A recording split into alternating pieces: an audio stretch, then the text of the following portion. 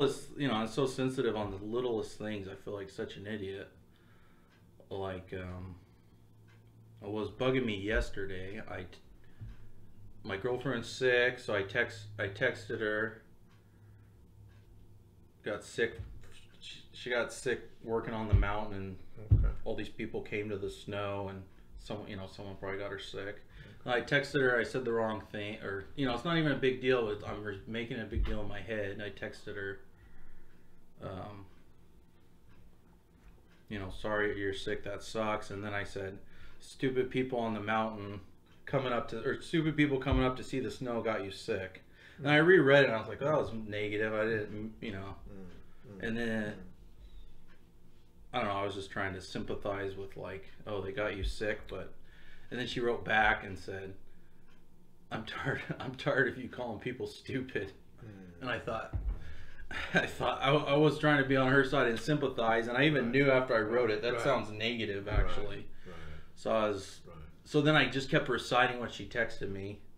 I'm tired of you calling people stupid. Okay. So I kept reciting that yesterday and today in my head. So that's why and then I'm all stressed out and shut down my day even more over this little thing, because it's like, so it's really pathetic and embarrassing. So. I just feel like I'm just making stuff worse and worse because I don't have I don't know. I just like. Well, it takes energy. I have to edit everything I say. I have to, put everything through a filter. Boom, boom, boom. And yes, we do know that she has, not to your level, but she has some degree of the same low self-esteem that you do. So we know that she's sensitive, highly sensitive to a word. As you said, you're going to be highly sensitive to a word, or the people out there that have the same design as you. It's a lousy spot because one word can throw us off. Yeah, and I knew after I wrote that, I looked at it and I said, that came out negative. I was trying to sympathize, No, see, the motives were positive. Yeah, positive and then motives, but it it's didn't like come I out. screwed up again. Yeah. It's a little thing, so that I dwell on it too much. It happened and that's it. Not really that big a deal, but yet I'm so low. I just keep reciting it, bring myself down more and more, and then I'm like, oh, I don't even feel like finishing work today. Over that stupid little thing. Because if I work for someone else, I'd keep working because you got to work. But for myself, it's like, well, I can quit. There's more freedom to. I'll do it tomorrow. Even though that has its advantages too. Yeah, no, more advantages than disadvantages. That's why I do it. But if you're not self-motivated, you're like dead in the water. Well, we know that your motivation is self-motivated. Yeah. And if you're not motivating yourself, the good news, as I said, is you're self-motivated. The bad news is you're self-motivated. Nobody's going to motivate you but yourself.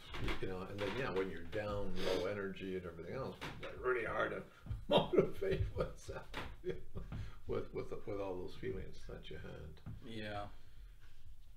Okay, so in part what you said earlier that you don't really know what to do, and that's a bit of a comes out of desperation. It's language. It comes out of desperation because actually you do know what to do.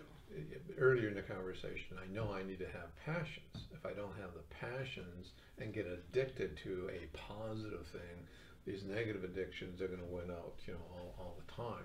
So you also know that after the holiday, you need time to rest. Yeah. Especially your relationship side, you need alone time to build up your energy again, to move forward. And you know that, and have been practicing that, and you do it.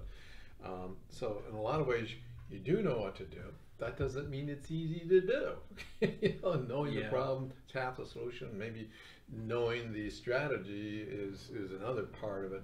But doing it is really hard. Yeah. So and then I feel like I'm letting other people down. My girlfriend got sick, and I just been doing my own thing at the cabin and working, and I feel like probably wants me to be there, and I just kind of took time to myself. But then the whole time I'm feeling bad, and then I send a stupid text, and it's like all these little stupid things that I shouldn't even think about, but it's like. Excuse me. Well, in a way, it was, excuse me, in a way, it was good that you thought about it, because your relationship is with a person who's also sensitive. Obviously, she read the text. Some other design wouldn't have thought diddly squat about that text. Yeah. You know, so it is important. Depends who you're dealing with, to actually be careful about all these things. And the fact that you can know what's positive and negative is a big thing. Some people would just say, "What? Yeah. I don't see a problem with this." And Yeah. in the story, well, what? I said, "Hey, there's crazy people coming up here," and it's probably a true statement. There are crazy people. Yeah, I could have just left the word stupid out, you know. Yeah. Maybe that word. But again, the only point is another person, the word stupid wouldn't mean anything to them. Yeah. It's not like charged. It has an emotional charge, Yeah. you know, to it. Even if they used it all the time, by the way. Yeah, I figured I must have been saying it more than just that. She's Maybe. tired of it, and I She's thought, tired well, of it, yeah. so I thought, okay, this is good to be told. Yeah, You know, right. I said, thanks for letting me know. I'll stop saying that. Right. Let's consider her condition. She's sick. Low energy. That's what I thought. Low energy. Yeah, So and she's just been a at word home stupid, by herself. Any other day may not have meant anything. Yeah. But because she's low, she's sick, she's feeling negative about herself and everything. So this word stupid just hit a button on her, you know. And I hadn't been over there for a few days, so she might have been a little irritated or something at me. I don't know. Already. Or not, or irritated that she can't go in. And who knows how they responded at the other end. I can't come in, I'm sick. Oh. They may not have been gentle. Who knows? Oh, yeah. Great. You know, Yeah. blah, blah, blah, blah, blah. And then she may even come back and say, I feel stupid that I got a cold. Yeah.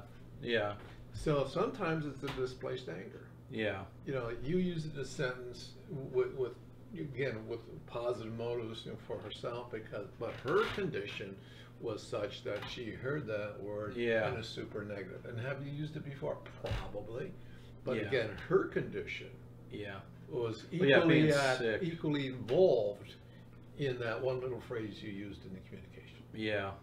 You know, a lot of times we forget about the other side. Yeah. What condition are they in? And we can give them some grace. We say, yes, I probably shouldn't have used the word. You know, I could probably do better. Yeah. You know, but it wasn't like, you know, the end of the world word. There's a whole bunch of other words you could use that were much more severe than that. I've done plenty more dumb things than say that word. See that? So. See that? So that word in and itself,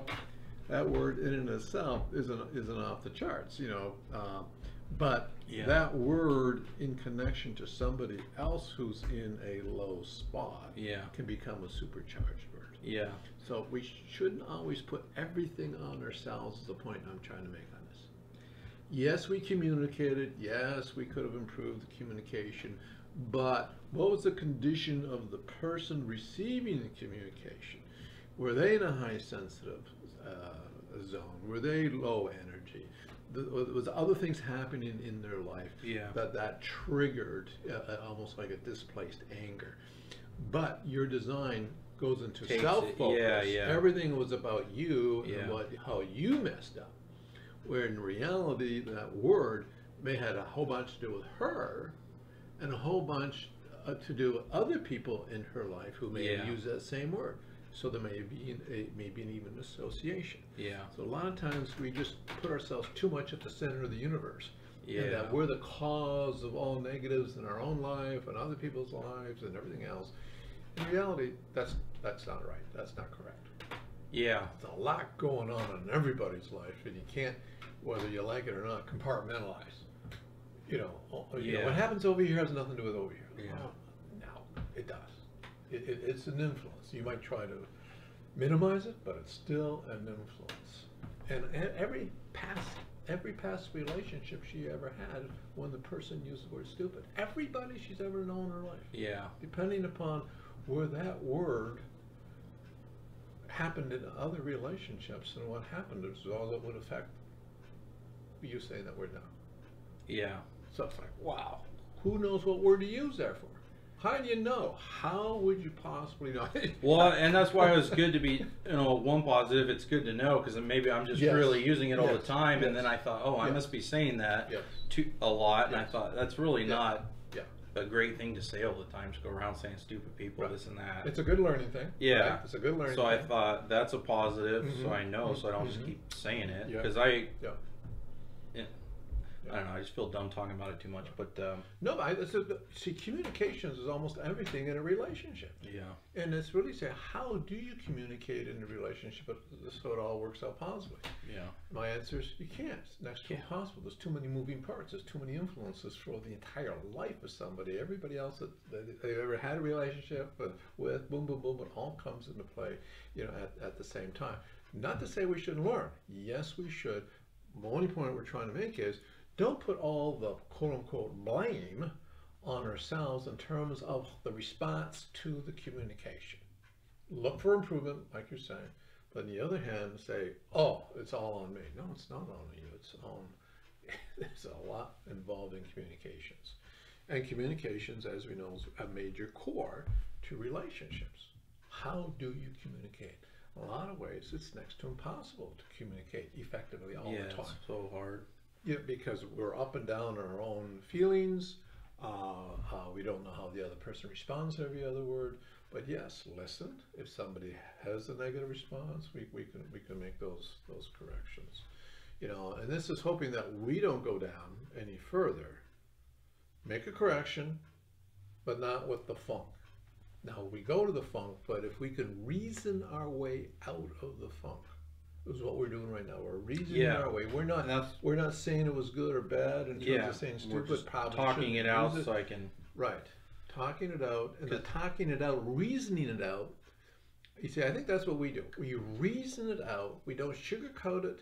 We don't make it like it didn't exist or modify it. A little pat on the head type of scenario. Yeah. No, we reason it out, and through reason, cognitive thinking, then that helps us make an adjustment to the funk.